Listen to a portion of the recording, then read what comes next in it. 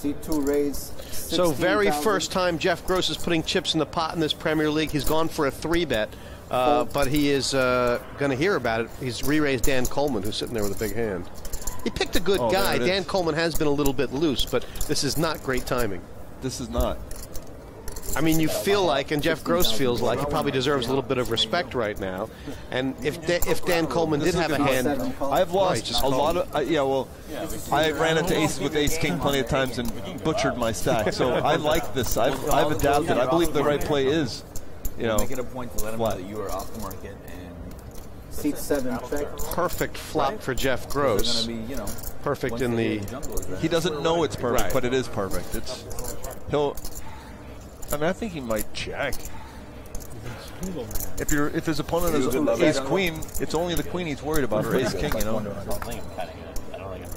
Well, this is not really that much. I mean, we know who's winning the hand. I don't think Colman is going to put much resistance up. Maybe one.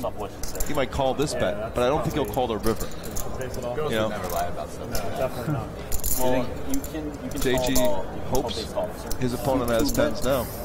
17,000. I mean, if JG had a pocket pair, he probably would have bet most pocket pairs on the flop. Yep. So what's Colman supposed to think now about his hand?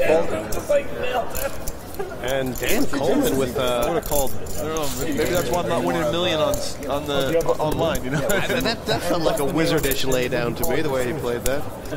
Maybe not.